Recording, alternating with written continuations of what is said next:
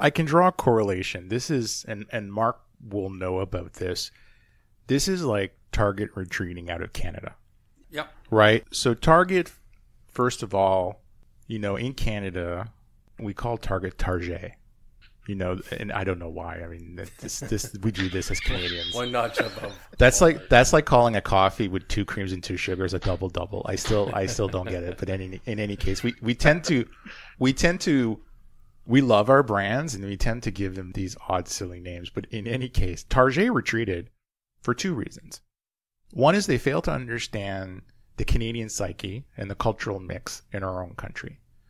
A consumer in Vancouver is very different from a consumer in Montreal, different from a consumer in Halifax. Different needs, different cultural backgrounds. Yep. And just across those 3 cities, those 3 areas, there's likely 6 languages spoken right there, right? And Canada, seems very large on a map, but the reality it is not even 10% of the U.S. population.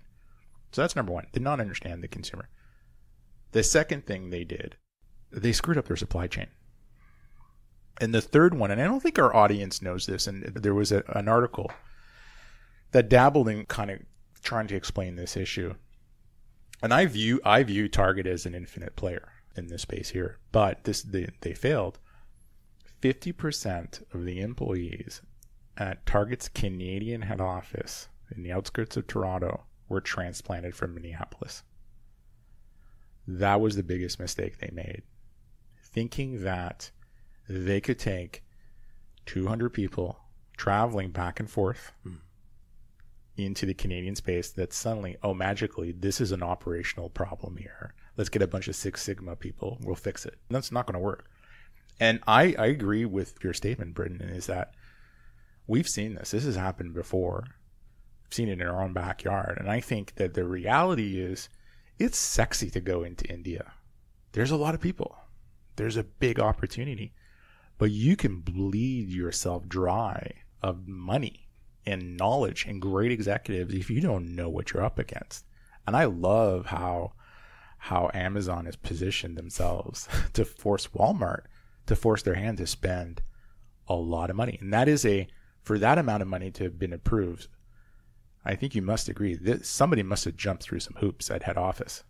I agree. And I think the thing that you said that we need to follow through on is, let us not give the impression that if you play the infinite game, that you aren't involved in strategy. Strategy allows the infinite game to continue, making wise decisions, not deviating from who you are, not overreaching. And so when I look at what's going on with Walmart in India, we would be remiss if we didn't point out that this is a great strategy on the part of Amazon. And one way to think about it is, if Amazon was a crocodile, they're laying underneath the surface of the water at the watering hole, and along comes the buffalo. And Amazon, the crocodile, grabs that buffalo. They don't bite it and let go. They want to pull that buffalo into deep water. To me, India is deep water for Walmart. This is out of their wheelhouse completely. Amazon's global. Amazon has a very experienced team of executives, and unlike Target, when they made the mistake of how they went to Canada, Amazon built up a very experienced team of individuals who are familiar with business in India, the culture in India, and Amazon has gone out of their way to really ingratiate themselves to the consumers, to the population. Flipkart, even though they've been in business for 2007, they were unable to establish a real leadership position within India, because if they had, Amazon wouldn't have been able to come in and quickly take market share. Why was Amazon able to do that? They're able to provide a better customer experience. So just because Walmart is entering India doesn't mean that they're going to find success. And again, that's what's going to be interesting as this plays out. Does the infinite player Amazon, are they willing to take losses? Do they just simply invest massively in price and sell items at a loss no matter what? Walmart does the same thing, so they have to make investments. But what happens is there's 2 different outcomes. Wall Street punishes Walmart for losses, and they reward Amazon for sticking to their strategy. So the executive team at Amazon, I think, is going to be the one that stays the course, doesn't deviate. But I think within Walmart is where we're going to see a lot of the infighting beginning and a lot of the second guessing, just as happened with your example of Target when they entered Canada. There was an awful lot of people who stood back from that and said, why didn't we realize what we were getting into in the first place? Yeah, and I can remember when they opened the first store. In Canada, they came in through an acquisition, right? They bought the assets out of Zellers Canada. The one thing I found that was very odd, now they invested an incredible amount of money in rebranding, re-energizing the real estate, and so on, but they kept the same employees. So, and these were unionized employees. Mark, is that correct? I think it was, correct, right? Correct. So I can remember going into one of the stores. Now, aside from having holes in the inventory, so stuff missing, the product mix wasn't like the US. So we were no longer calling it Target. As proud Canadians, we would call it Target. And the employees were disgruntled. And it was just a brutal experience, not the same that you would get south of the border. Now, I'm curious, who do you think is doing, besides the Amazon and the Amazons and the larger retailers, who's playing the infinite game really well in grocery retail? Aldi and Lidl.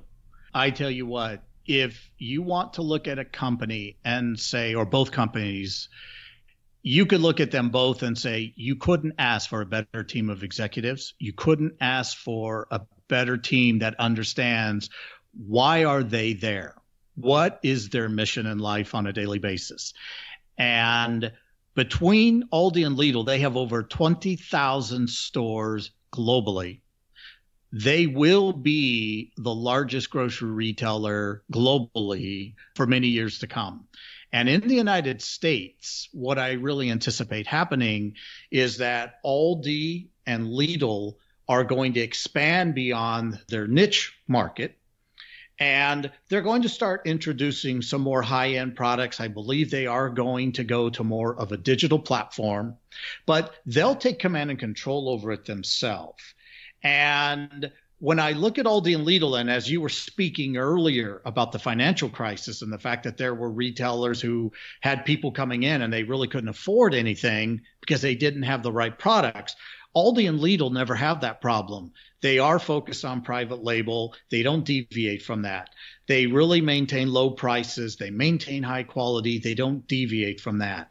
And although many strategy advisors have said to Aldi and Lidl, you should be going into electronics and expanding in other areas, they understand they need to really stick to what it is that's made them successful all these years.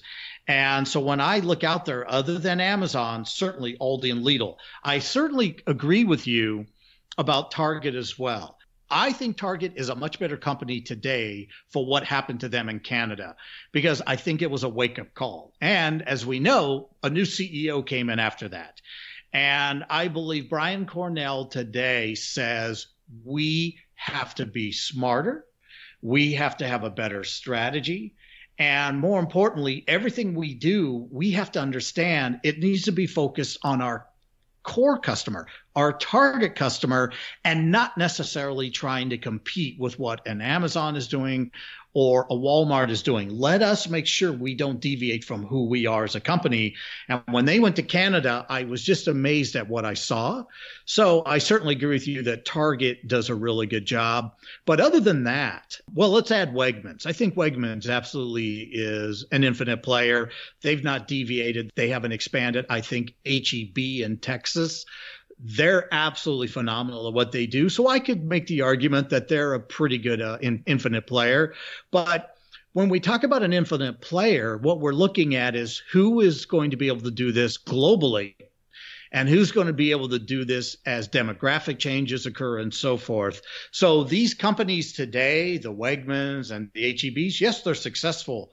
What about 10 years from now? 20 years from now? That's what we mean by the infinite player. The company goes on forever because they're able to adjust to the needs of the consumer without changing who they are. So that's what's going to be interesting to see how this plays out.